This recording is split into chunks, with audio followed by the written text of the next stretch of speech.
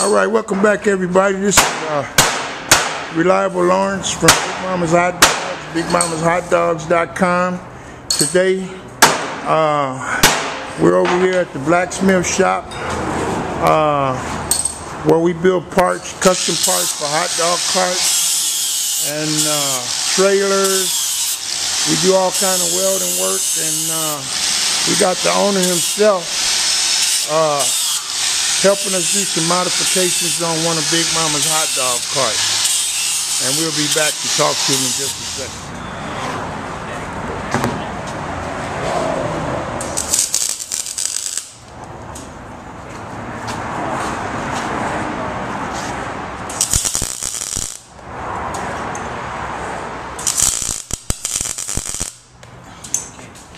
See that part right there?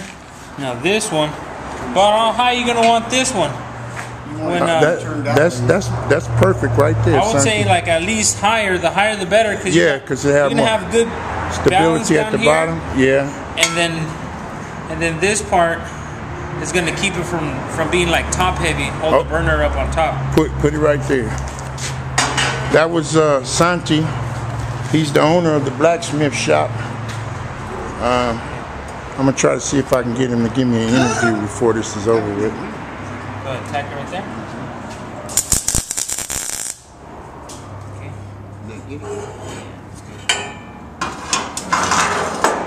Tack it up down that corner. Good? Yeah. And then that one right there. One more at the top. Just right up and down the top.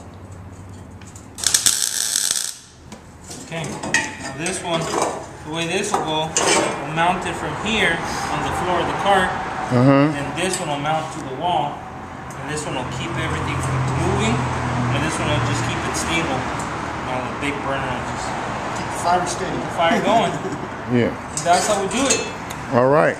So, sir, now, what did you say your name was, sir? Santi. Santi from the Blacksmith Shop. The Blacksmith Shop. Now you do all the custom work for Big Mama's Hot Dogs and a host of other people that have all kind of stuff, even the city, the state, and the feds too, don't you? Yeah, custom fabrications for everything. Okay, so explain to me to the people, Santi, what you just now did for Big Mama. Here we're changing the burner on one of Lawrence's carts. The burner wasn't strong enough. It wasn't putting out enough fire. Okay. So we have this other burner now that's going to be putting out more fire to the steamer. To the steamer, but now we have to just fabricate a mounting bracket for it, so it'll be on the cart.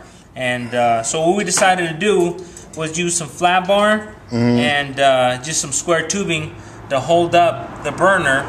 And what you see here is just a support that's going to keep it to the wall of the cart, so that as he's traveling and hitting bumps on the road, these screws down here that we're going to mount won't loosen up. Okay. This will give it stability from rocking, left and right, and it'll keep the burner in place. In place, yeah. Right, and that keeps the orifice from the back from moving around. Yeah, and that doesn't let your gas line here tweak or anything. Yeah. The more stable this base is, the longer life you're going to get out of the burner too, because you're not going to be breaking parts on it. Okay. Well, now, Santi, if somebody wanted to get in touch with you about getting some custom work done, what number should they call? Well, you can email us to theblacksmithshop@hotmail.com. Okay. Or they can call us here direct. Our number here is 951-683-0273. You can ask for me, Santi, or my other fabricator there. His name is Carbo. Carbo, okay. Our That's my man. Fabricator also here. Okay. So you can contact us anytime. And what days and hours are you open? Monday through Friday, 7 a.m. to 5 p.m. We're here. Okay, and then they can email you 24 hours a day, right? Absolutely. All right, thanks, Santi. We appreciate you doing a good job for us. So here we are now. We got the thing sitting in there. So how does it actually work, Santi? Okay, so first we're going to mount it in the back. If you see back here the bracket we just made, we're going to mount that back there first. Okay. Onto the wall of the cart. Okay. Then that'll give us our level for the burner, and we already have our height with the legs that we fabricated. Okay. So after you mount the back bracket, then these other mounting holes that you see here are just going to stabilize it from moving back and forth, and that's it. You got the height to the steamer here, and then your burner's in place. All you gotta do is just relocate your lines, and you're ready to go. All right, thanks, Santi. I appreciate that, man. Okay, we're back at the shop now, Big Mama's commissary, and as you know, we just had a modification done to a burner for one of our carts. All the carts are here. We're back inside the commissary. Everybody's gone. All the work is done. And what we didn't discuss was since we made the modifications for the burner out of metal, we didn't discuss the rust factor while we were at the Blacksmith Shop. But here's the burner that he fabricated for us and got it set up and ready to install. But because of the rust factor, the burner being in close proximity to water, there's a lot of condensation, could cause a rust problem, and so what we're going to do to prevent that from happening to us is that we're going to first spray it with some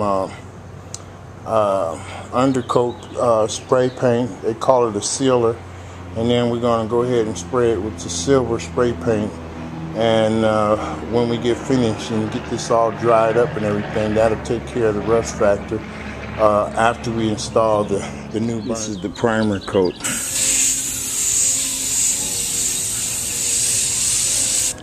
It's a white color. They do have various colors of primer. We chose the white so that when we spray it with the silver color, it'll show up a lot better.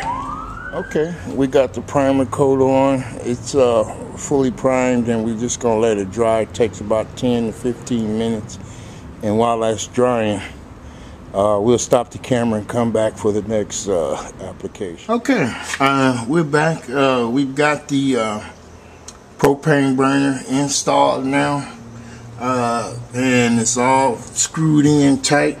But actually, as a special note, I just wanted to point out, as you can see where the screws are, there's 2 screws right there, and there's a place for 2 more screws that are not in there, as the blacksmith told me to do.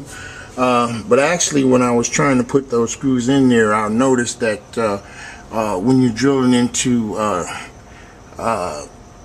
sheet metal, it's actually a lot more difficult than it would be if I was actually drilling into metal or something like that. So as you can see, it's all painted up. One more note, you can see it's all looking scraggly right there, and that's because I thought the paint was all the way dry, but it actually wasn't.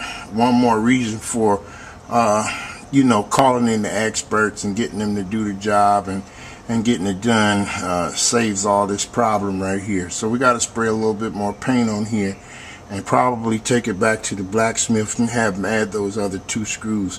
But it's in here. It's stable and strong. As you can see, it won't move, and that's what we need to get this burner up and running correctly. As you can see, the lines and everything from the other burner are still connected. We're going to move those probably tomorrow. Doesn't seem like we're going to have to do any big adjustments aside from moving the pilot over to the new burner. But the gas line at the end, there's an orifice right there. That's called an orifice that goes right into the gas hole and lets the gas into the line so it can actually heat up the steamer. That line right there is going to have to be extended. Okay, as an added note, we finally got the line switched over on the Hotdog Cart that we created the new burner stand for. And here's the where the old, this is the old burner right here, and then here's the new burner, and we moved the lines from here to here, and we're going to test out the system and see if it works here. The way we do that, we're going to take this little pilot button and push that down, and then light the pilot over here. So here we go. I'm going to light the pilot. There's the pilot. pilot. It's lit real strong flame, kind of a little too strong for me, but strong enough to get the job done. And then we release the pilot and then turn on the flame. Okay.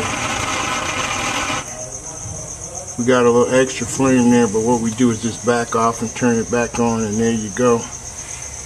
You can see it. Pretty blue flame. The new system is up and running.